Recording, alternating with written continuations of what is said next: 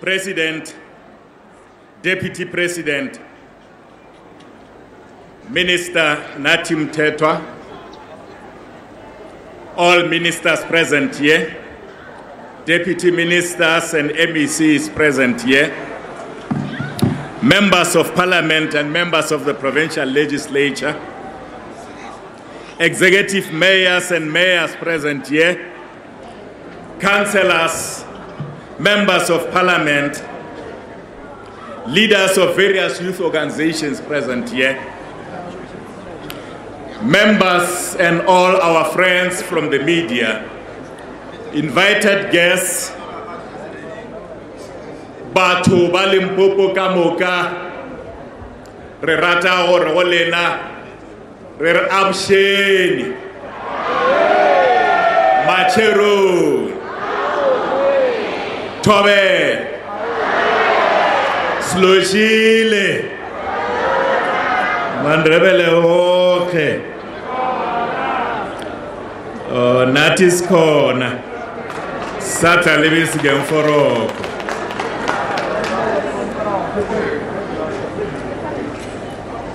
Honorable President, the people of this province, this beautiful province, Limpopo, would want me to start first by expressing their appreciation to the national government under your leadership for choosing Limpopo as a host for this very important celebration. I deliberately call it a celebration, President, because it is indeed a celebration. The significance of the Youth Day cannot be overemphasized. We are here to pay tribute to successive generations of young people who rejected oppression and fought for our national liberation. That, therefore, has to be celebrated. We pay tribute to the courageous and fearless 1976 generation of young people. Today, we are reminded of the extraordinary courage and sacrifices of the past generation of young people. The bravery and selflessness of the 1976 youth generation reminded us that there is no power greater than human determination. We are reminded that the lifespan of any unjust system is determined by the oppressed people themselves. It is the oppressed people who, through their actions or inactions, will determine whether the oppressive system continues or is abolished. The 1976 generation was not prepared to allow the injustices of apartheid to continue. They vowed to bring down apartheid during their lifetime. They were prepared to die so that you will not have to struggle against an inferior education, which was designed to make them perpetual slaves in the land of their own, or the land of their birth. They died so that you can no longer be restricted by draconian legislation and repressive policies in realizing your full potential. We therefore expect that the young people of today assume the same courage and determination in confronting the challenges of today. Central amongst the challenges of today is the issue of youth unemployment, youth health, and issues around the abuse of alcohol and drugs. This is a new struggle which must be fought and won by the young people themselves. As government, we are here to offer all the necessary support. Unlike the generation of 1976, you are not on your own. You have a government which cares and a government that listens to you. Program Director and Honorable President, I want to say that our youth,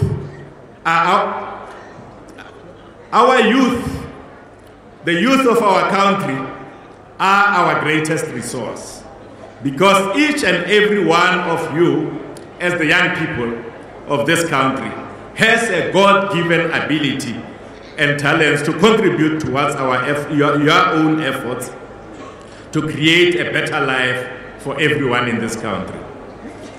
What you simply have to understand is that you are not a generation of 1976. You are a unique generation, most of you born after our freedom and democracy. In this way, you have your own unique set of challenges. It was Frantz Fanon who said that each generation must discover its mission, fulfill it or betray it. And in relative opacity, close quote. I know that you have defined your mission as economic freedom in your lifetime. The question, however, is not whether you have discovered your mission. The real question is whether you have the ability and willingness to fulfill your discovered mission. To answer this question, you must first answer another question. What are the things that will make it possible or impossible or even difficult for you as a generation of young people to achieve or attain your mission? Once you have identified such possible impediments or obstacles, you must then adopt a collective strategy to deal with such challenges. From where we are, some of the possible obstacles to your success as a generation are the issues of alcohol and substance abuse, teenage sex and pregnancy, laziness and the demon of easy car. I can assure you that economic freedom will remain a distant dream if you do not confront these challenges head on. Program Director, my twin task was simply to officially open the day's activity and welcome all of you. I therefore want to take this opportunity to welcome all of you, but in particular, I would want to welcome the President of this country, what I always called, or should I say what we always called as a province, a son of the soil, the real son of the soil.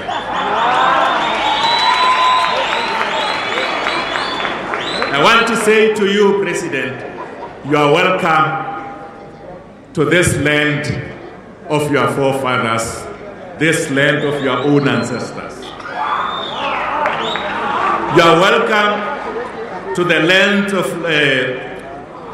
legends, the land of Mathabatha, the land of Pitamkaba, the land of Alpheus Maliva, the land of Samson Popi, and many others. We want to welcome you and therefore wish to take this opportunity and say to all of you, ministers, deputy ministers, mayors, and everybody who's here, MECs from various provinces, you are welcome. Feel free. Dimpia Garnacho, Rnawarnal Litau, Maradikwa Palaboro.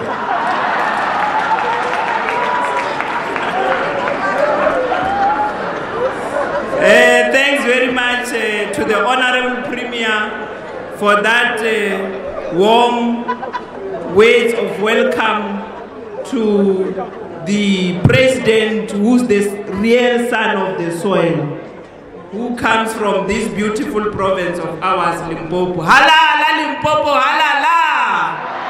Eta President Cyril Ramaphosa, eta! Uzetola kanjani? Maukele koneni. We are the future.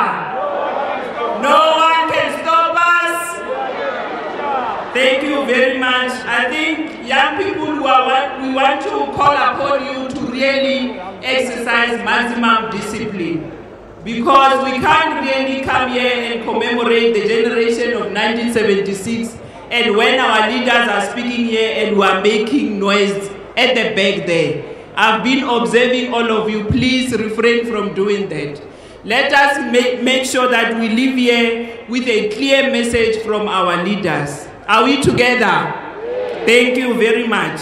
Without any waste of time, I'm going to call upon to the podium the chairperson of the National Youth Development Agency, Mr. Mtsweni, to come and render the message of support.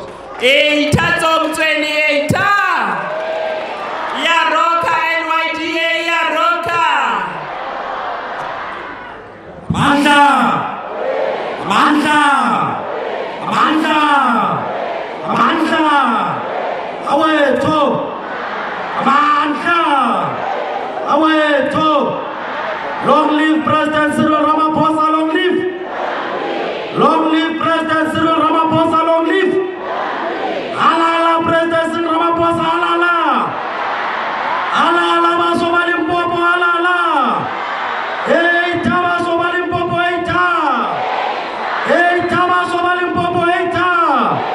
Amandla.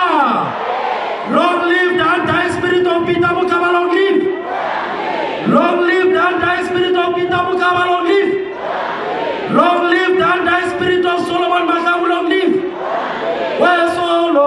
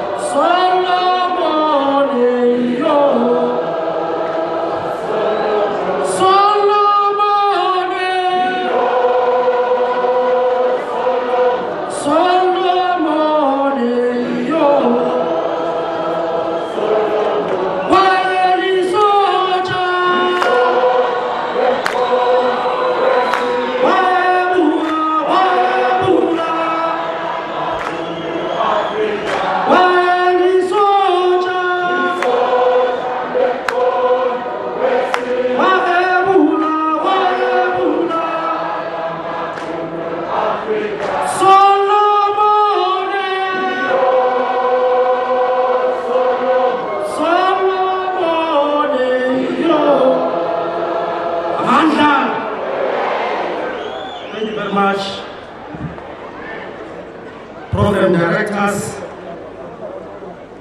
His Excellency President Cyril Ramaphosa, Deputy President Honorable David D.D. Lomzala Mabuza, the ministers, deputy ministers that are with us here today, the Premier of Limpopo, Mathabatha, the MECs that are with us here today, the executive mayor of the district, and also the mayor of Polokwane, the president of Salga, the leadership that is with us here today, members of parliament, distinguished guests, ladies and gentlemen. Honorable President, today we mark 43 years ever since that fateful day where young people in this country came together and understood that the cause for justice and freedom can only be achieved by the militancy and the unity and the forthrightedness of young people. It was those young people who changed the course of history, that today we celebrate and commemorate this particular democracy of our country. The theme of today, President, is 25 years of democracy, a celebration of youth activism. There are many people, President, who say to us, we have nothing to celebrate. We want to say today, we have a lot to celebrate. Because a young person who's 25 years old today is a young person that was born under a government of Nelson Mandela. And that particular young person, President, was taken care of by government when they were still in their mother's womb. Because this government understood that many parents, particularly fathers, they leave pregnant mothers, they run away. This government started to take care of young people when they were still in their mother's womb. Because a pregnant woman in this country can access a clinic, can access a government hospital. When a child is born, President, because the father ran away, this government says, here's a grant for you to be raised by this government. When you go to school, this government says to you, study for free. They even give you food for you to study. Up until you reach grade 12, there was a small problem. When we resolve that problem, you can go and study in any university.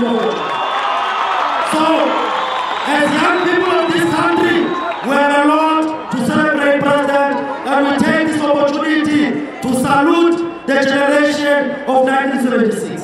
We also take this opportunity to celebrate the life and times of Comrade Peter Mkaba, who today could have been 60 years old. Peter Mkaba inspired many young people. Peter Mkaba, even in his grave, he continues to live on. When we talk through Peter Mkaba. We talk through the spirit of Peter Mkaba. For as long as we're still alive, Peter Mkaba will never die. This year is also 40 years of the Congress of South African Students, which was launched in 1979. Halala Kosas Halala. But also, President, this year marks 10 years of the NYDA. Indeed, President, the NYDA has gone through a period. Of course, when we started, President, we might have had problems there and there. But today, the NYDA is a well-oiled machine. It's a well-run institution. We're getting clean audits. We're employing proper people. The NYDA has the youngest CEO in this country, and we're calling on companies to follow suit. The NYDA set the example. President, last year when we stood here, we asked you, President, we said young people are unemployed in this country. And the problem is not that jobs are not there. When you open newspapers every day, there's jobs that are advertised. But the problem with those jobs is that they are designed to keep young people outside. They tell us that you need 5 years experience, you need 10 years experience. How are you supposed to get experience when you are 21 years old? If they tell you that you must have 10 years experience when you are 21, it means you must have started working at the age of 11. Thank you very much, President Mathabatha. You have removed experience as an entry-level requirement. And President, since you have spoken, you are the highest authority in this country. When President says experience must be removed as an entry-level requirement, we expect experience to be removed. We don't want to see entry-level jobs. They tell us that they want a receptionist. A receptionist must have 5 years. No. You must only know how to answer a phone and transcribe to a left office. So, all those particular jobs, that experience must be removed. Honorable President, we have indeed taken a lot of strides, President. We have assisted a lot of young people. We've got a stand there at the back of young people who are doing it for themselves, young people who are mentored and assisted by the NYDA. But we think the time has come now, President, that the budget of the NYDA must be increased for us to reach every single young person in this country. We can't only assist a few people. Many young people are crying when they see others being assisted. They are saying, when are you coming to us? We have started opening offices in rural areas because NYDA must be where young people are. You cannot have young people traveling to the NYDA. The NYDA President, you have given provinces stimulus package, and we want to take this opportunity to appreciate the province of KZN, to appreciate the province of Eastern Cape, which has offered us, President, 50 million rands for the grant program. So young people of the Eastern Cape, our sweet Ayesa, the Premier has given us, and this one is a challenge to Mathabatha, that you can show it home. 50 million is too small. I'm sure Limpopo can come in and ensure that it doesn't come in. We also want to appreciate municipalities that have given us space to have offices. We want to particularly single out the metros that are working with us, the mentors of Ekuruleni that have assisted us as young people, President of Salga, Fulana Masango, let municipalities work with the NYDA so that the NYDA assists young people. But also, President, as we close, the NYDA has been able to assist young people, and we take accountability for those young people who still feel that they have not really been assisted. And we want to say to you today, for the next 10 years, the NYDA is going to be a mini machine. The NYDA will be a household name. The NYDA will be your best friend as a young person, because your best friend has to be the NYDA.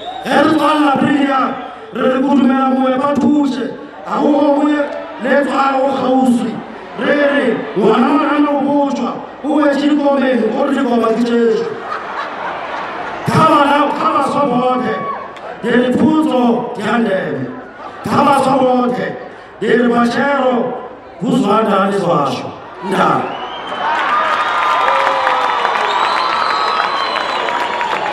Thank you very much, Mtsweni, for that vibrant message of support from the NYDA. Can we clap hands for him?